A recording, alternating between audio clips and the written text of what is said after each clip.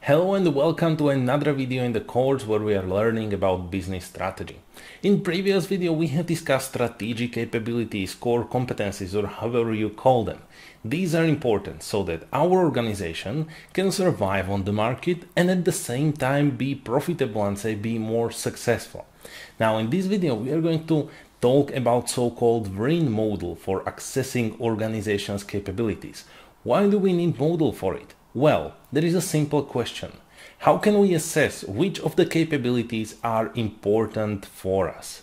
And this is going to be exactly the topic of this video. We are going to look particularly at each of these and ask whether they are important to us. And this is an example of how it will look. So the VRIN model stands for value, rarity, inimitability, and non-substitutability. We are going to go through each of these. So under value, we will ask a question. Do capabilities exist that are valued by customers and provide potential competitive advantage? Rarity, do capabilities exist that no or few competitors possesses? Inimitability, are capabilities difficult for competitors to imitate? And final one, non-substitutability. Is the risk of capability substitution low? So let's start with analyzing a value of some strategic capability. When it comes to value of strategic capability, I have one short definition that is, I think, very beautiful. Strategic capabilities are of value when they provide potential competitive advantage in a market at a cost that allows an organization to realize acceptable levels of return. Now, I see many entrepreneurs who are failing at 2 points within this sentence that I have just said. One is the value itself, the other one being a cost that allows for acceptable levels of return. Now, not everything that we would like to do within our business, say as an innovation, as an improvement, will deliver a value. Why is it so? Because when we talk about value, we mean value to the end customer or to the end consumer.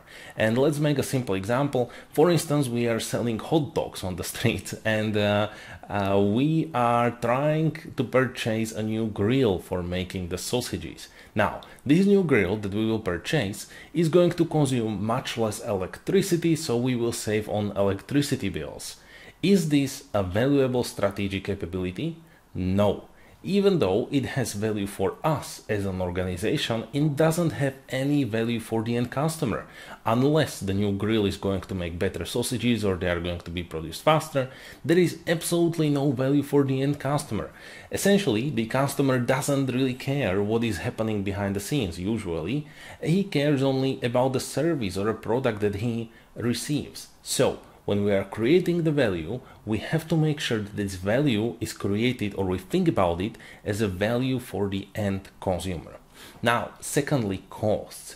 When we are purchasing some piece of equipment or investing in the improvement of our service, it's quite easy to think about costs when it is a purchase. So for instance, if we were purchasing this grill, we could simply see, okay, it's $2,000. That's going to be a cost of my strategic capability, assuming it was creating a value for a customer. Now, there are many entrepreneurs who are forgetting that even some other improvements that we are trying to do, which doesn't directly create cost, it creates indirect cost. For instance, so we have these hot dog stands and we have an employee who is selling the hot dogs. Now, we are thinking about strategic capabilities and we are like, okay, I want to create a value for the end consumer. I will now instruct my seller so that he holds a small conversation with every customer that comes to the stand and purchases a hot dog. Now, I'm going to instruct him to do so, and it's going to take, let's say, 1 minute to hold this conversation. Well, there are no direct costs associated with this improvement, and it's clearly gonna be an improvement because the customers will now be happy that someone has a small talk with them in the morning when they are purchasing a hot dog. Well, the part about the value is true, but we should not forget the costs. The cost will be the time of our employee. Now, let's try to calculate it.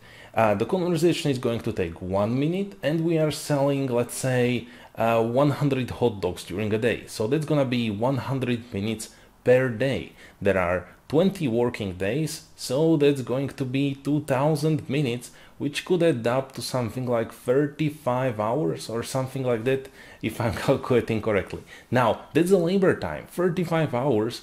If we have average hourly salary $20, that's gonna add up to something like $800. Well, I guess my calculations are a bit off, but maybe $800 a month. That's our investment, that's our cost. So now we have to put it by side.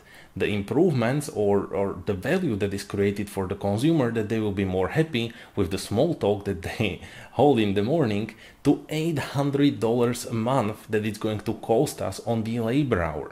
Now, why is there a cost on labor hour? Because the employee, while making the small talks, he could do something else. He could be cleaning the grill and cleaning the stand. So there is always a cost associated with some improvements that we are trying to make. Now, that is about the value of strategic capability. We have to think about the value to the end consumer and about the cost associated with it.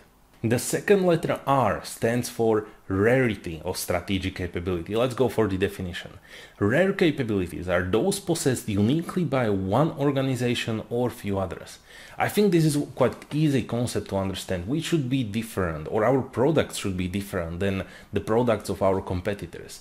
Yet it is not so easy. Just to be different doesn't mean that you are useful. So there are two important points. We have to meet customers' need. So we have to be unique in a way that is valuable for a customer.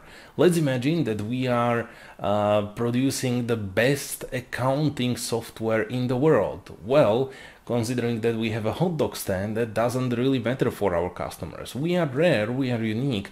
None of our competitors will try to produce the best accounting software. Well, because we are all selling hot dogs. So being a unique doesn't mean that you are useful. Second point, sustainability. If our strategic capability is rare, we need to sustain it. We need to create a business model around it so that this rarity that we possess will be sustainable over time.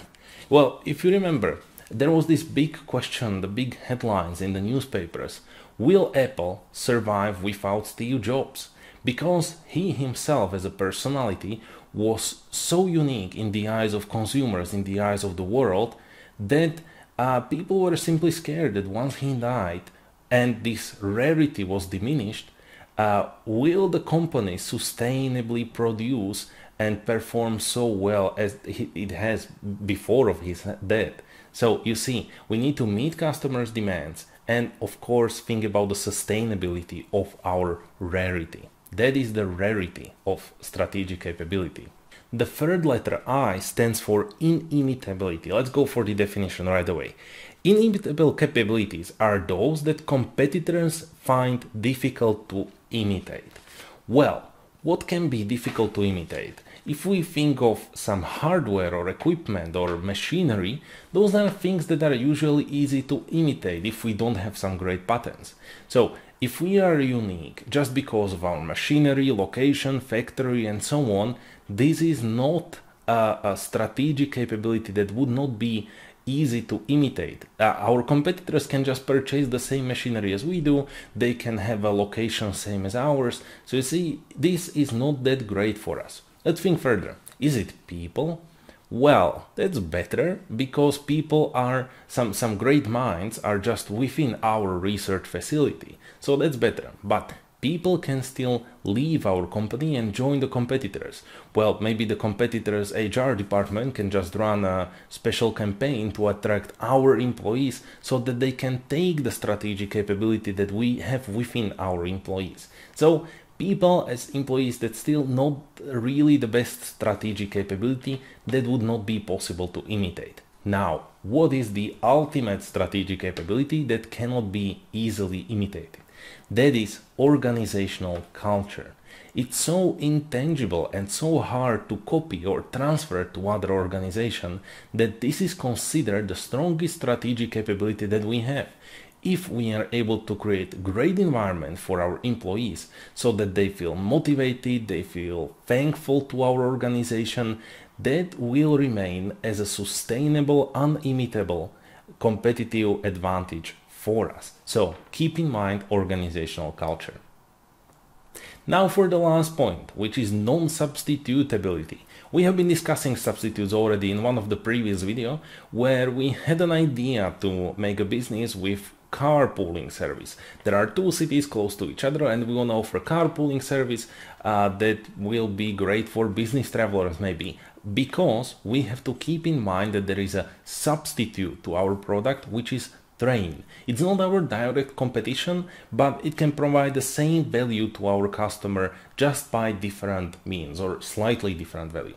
Now, when we are thinking about strategic capabilities, we have to make sure that these are non-substitutable.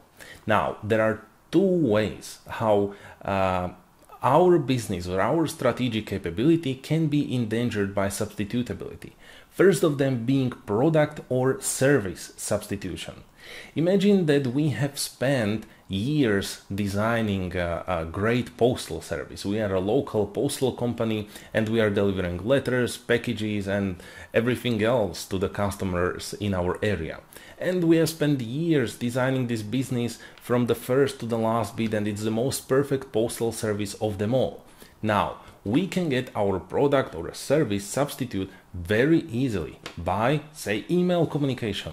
Email communication all of a sudden started to be a thing and no one is really sending letters anymore. So our business will go obsolete just because of a substitute that arrives. We have to be really careful about it. Now, secondly, there is competence substitution. Again, let's think of an example. The competence itself will get substituted. So we have a factory and we do our best, follow the guidelines and create the strategic competencies really well. So our organizational culture and people within our organization are our strategic competence. So we have the most skilled workers around and we are producing our products in the best possible quality. Now, what can happen? A competitor comes to the town and he will do the same thing, however, with machines. So robots will now replace the workers. Well, even though that we have best workers around, they cannot be better than the machinery, than another robot performing their task. So you see, our competence in itself will get substituted. And that has been everything from the VRIN model. Keep in mind these 4 points that we have discussed. Always ask the questions about value, rarity, inimitability, and non-substitutability. And I'm looking forward to see you in the upcoming videos.